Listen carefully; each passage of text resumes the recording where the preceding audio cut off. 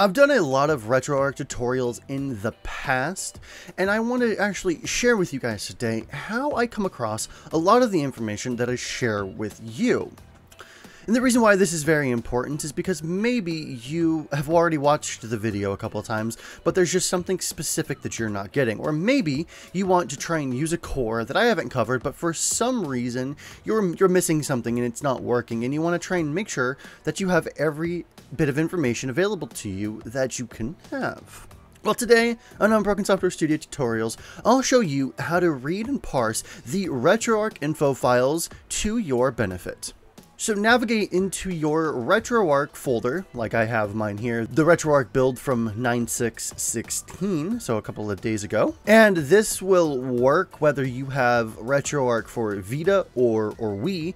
A lot of the information is still actually the same, so file extensions and BIOS information actually doesn't necessarily change for something like a Vita or a Wii, except for its location. The locations are going to be slightly different, but for the most part, the information is actually the same. So if you are working with one of those versions, you should actually be able to apply most of the information to that as well.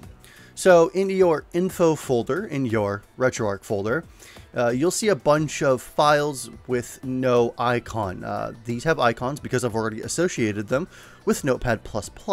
For this, I am using Notepad++. You can use the regular Notepad that comes installed with Windows 7, 8, and 10, but I greatly prefer Notepad++ for its vast amount of features that it has over the regular Notepad. So it's just a free and quick install and download from their website. It's a free piece of software. It's very small, and I use it for everything. By everything, I mean like config files, bat files, info files, anything that's actually a text file, XML files, anything that's actually just text on the inside, Notepad++ will open. So once you have it downloaded and installed, right-click one of your info files, go down to Open With, click Open With. In this window here for Windows 8 and 10, I believe it's a little similar on Windows 7, but obviously it won't have the modern UI. Click the More Apps drop-down. Scroll down this list and either find and see if Notepad++ is on the list. And if it is, go ahead and click it. Make sure that the box that always use this app to open .info files is checked, and then click OK. Otherwise, scroll down to the bottom, look for another app on this PC, and navigate to where you have your programs installed. So for me, it's in C Program Files x86 for Notepad++.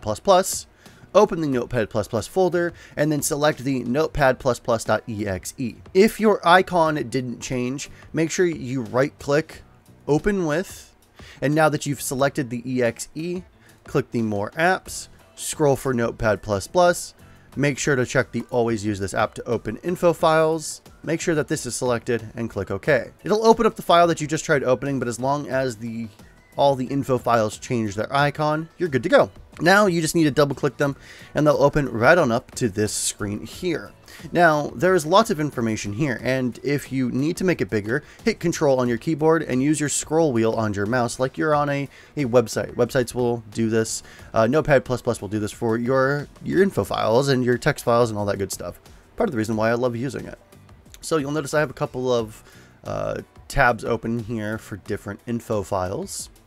And what you'll notice is that it looks a little similar to their config files, except that it's just mostly holding information for you. And this is where you can find a lot of the information that you might actually need.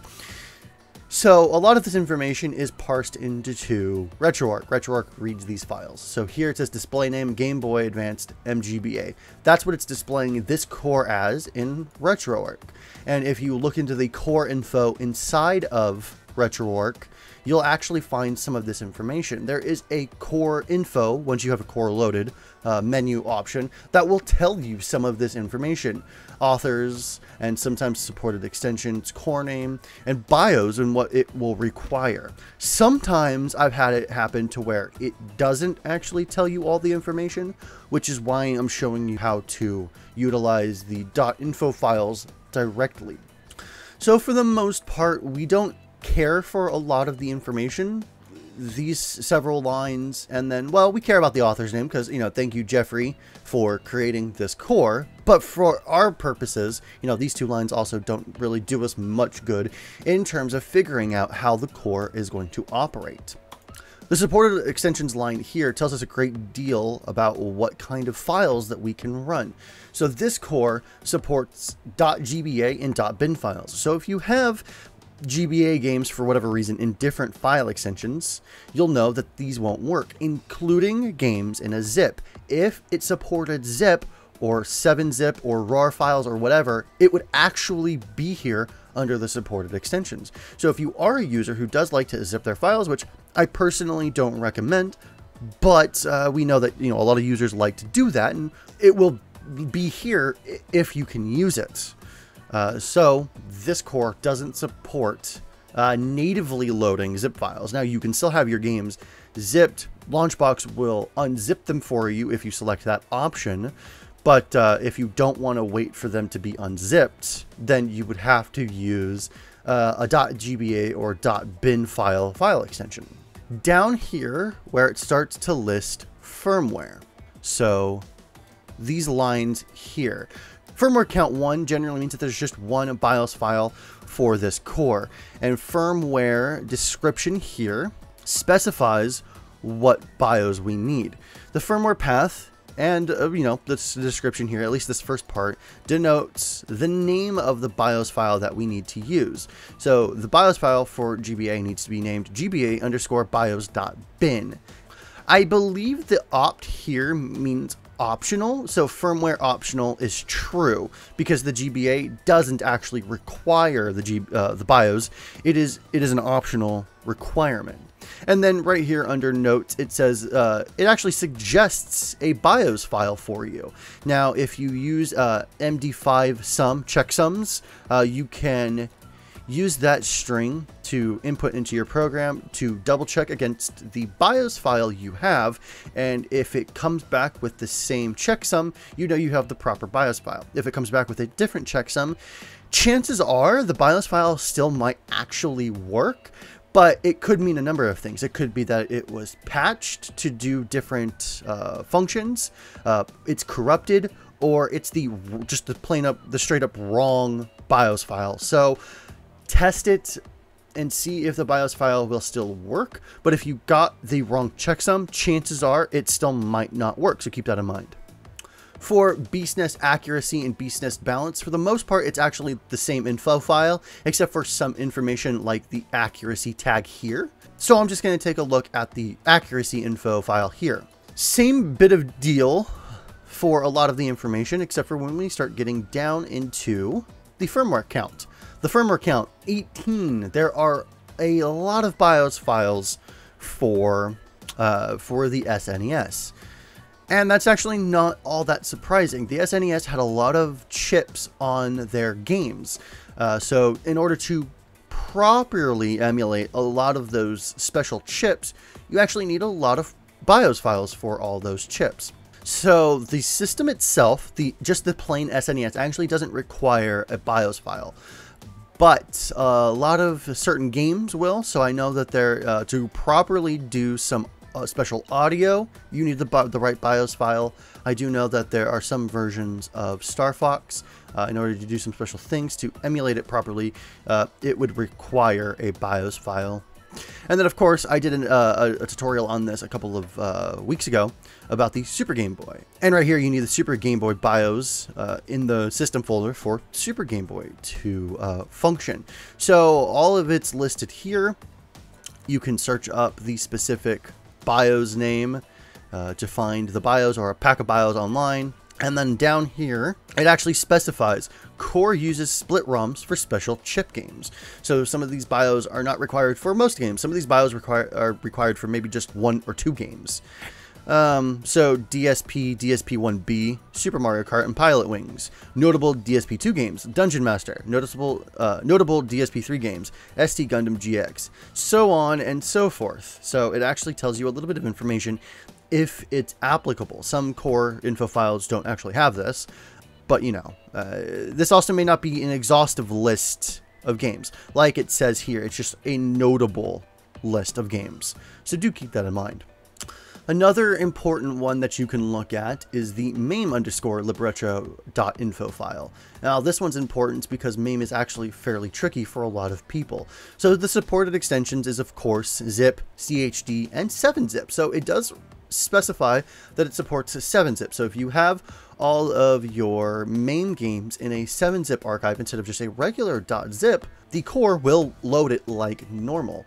Some people prefer 7-zip because it can get superior compression, so you may actually save some space when you have all of your games in a .7z file instead of a .zip file, but for the most part, it's not going to make too much of a difference.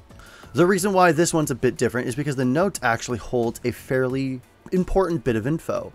Core supports extracted MAME cheats, Core supports MAME save states, and BIOS files go into the ROM directory. So this is a common thing with MAME, and if you have run MAME before, you already know that these specifications already exist, but a lot of people don't realize, especially because RetroArch already has you put your BIOS file in the system folder, that the BIOS files actually go in the ROM directory for MAME.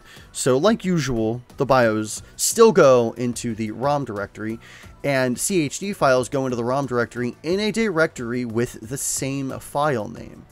These info files actually hold a lot of pertinent information. Genesis plus GX has a lot of BIOS requirements, and a lot of supported extensions because it supports 4 different systems. So looking through these is actually a fairly good idea, and most people don't realize that these actually exist in your infos folder always. It's always been here that I can remember. But they do need updating every once in a while. So let's open up RetroArch and let's go down to the online updater.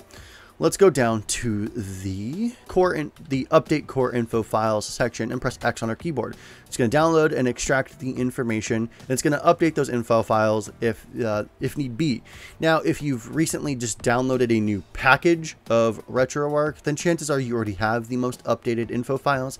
But if you are on a slightly older build, say you're on a build from 2 or 3 weeks ago, you may want to pop in here every so often and update a lot of the information, like databases and auto config profiles and assets and core info files and all that good stuff. You still need to update RetroArch from the website every so often. You still need to get the updated executables and the updated package, as not everything can be updated through this menu here.